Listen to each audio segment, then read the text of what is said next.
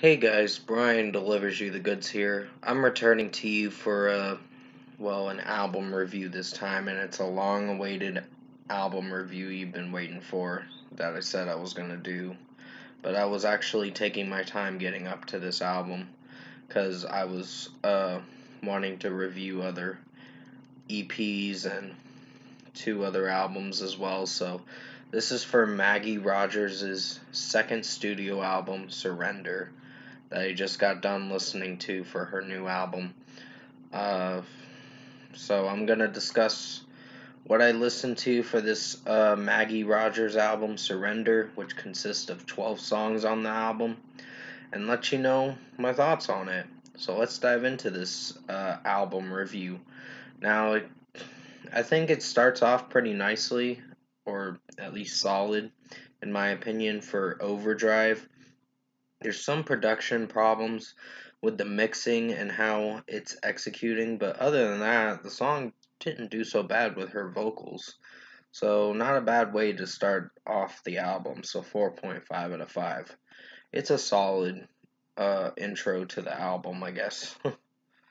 That's Where I Am was it has this da da da da da kind of thing again, and I honestly, it's weird that some albums' production is a little off at times, but uh, it just depends on who you're listening to, of course. So, yeah, That's Where I Am is getting a 4.5 out of 5. I like Maggie Rogers singing in the song, and I'm surprised there's like drum work in this album, and it's like a band playing with her and all that. So, I'm pretty intrigued with this album. So, in a good way, I guess you could say.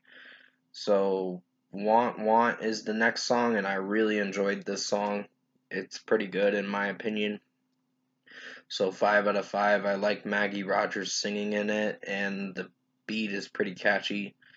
I don't know if it's your kind of style, if you're interested in this artist, but some of her music, I remember reviewing Heard It in a Past Life 3 years ago, and hopefully you enjoyed that album review, because I think I did pretty good on it.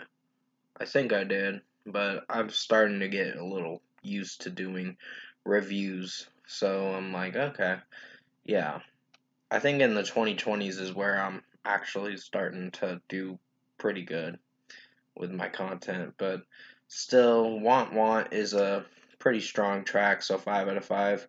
Anywhere with You was a pretty strong song as well. I think it was one of the regular songs on this album, non-single, so I really enjoyed it. So 5 out of 5. Maggie Rogers' vocals sound good, and some of the production and mixing is pretty strong in this track, so I really liked it. Horses was more of a melodic song, but it does pretty well with what it's going for. I think it was one of the singles off this album. I think it was the last single, and it sounds pretty nice for a majority of it until it gets into its heavier roots with the drum work. Not too heavy, but yeah, just to the point where it's tempo kind of uh, heavy, I guess you could say. Not that heavy. So it's more melodic rock stuff that she's doing with this album, and it's actually working for sure. So 5 out of 5 for Horses. Be Cool was pretty strong track in my opinion.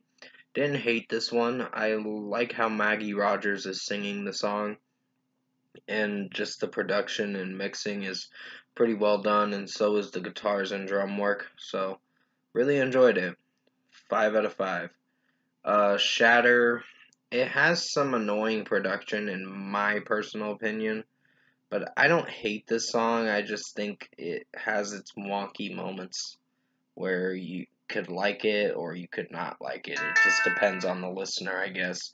And sorry, that's my phone dinging away with notifications. But still, Shatter was a solid track, so 4.5 out of 5. Begging for Rain was a pretty strong track. It was very mellow for sure, but it has a nice tone to it, and I really like it. So 5 out of 5. Some of her mellow tracks do pretty well.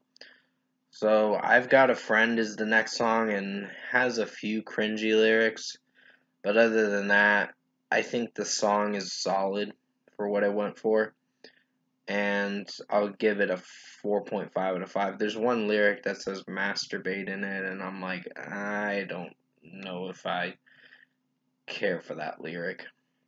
It's already cringy a bit, but other than that, the song didn't do so bad, other lyric choice wise and all that. I think she put that lyric in there for a reason, but I don't know what reason that was for, but still. 4.5 out of 5. Honey was a pretty strong track, really enjoyed it, and I'll give that a 5 out of 5. I like the overall flow to the song and how Maggie Rogers is singing the song sounds pretty good, so 5 out of 5. Symphony was more falsetto, melodic kind of song with her vocals, and the tone in the song with her approach and the delivery with this track does alright, but I don't know, some of the falsetto can be a little okay at times and bearable listening through it. So I didn't hate this song, I just don't know if it's a song I'd come back to, so 4.5 out of 5. And finally, Different Kind of World. Nice acoustic start to the final song on the album, and it's not a bad track. The drum work kicks in towards the end of the song, and the guitar work too. The acoustic guitar work, and I guess some of the electric guitar work, depending on if it does come in. But I mostly heard the acoustic guitar in it. Sounded pretty good, so 4.5 out of 5 for this one. Some of moments in the track I'm not sure if I like, but other than that, the track did alright. Overall, production, mixing, and execution, I think Maggie Rogers' Surrender album was a good listen for sure. Highly recommend you check this out if you haven't listened to it yet. And overall, like I said, Maggie Rogers' Surrender is a good album, in my opinion. Uh, it just depends on the listener that's listening to it and what they think of it. But if you're a Maggie Rogers fan, you're going to enjoy this album for sure. So, for a score for me, I'm giving Maggie Rogers' Surrender album an 8 out of 10. This was a good listen. The same rating I believe I gave Heard It in a Past Life, if I remember correctly, but I don't remember honestly. You'll have to go watch the review for it. But her second studio album was good too. So I'm surprised with this artist. She's putting out some good music. So with that being said, comment below. Let me know what you guys thought of the Maggie Rogers Surrender album if you've heard it.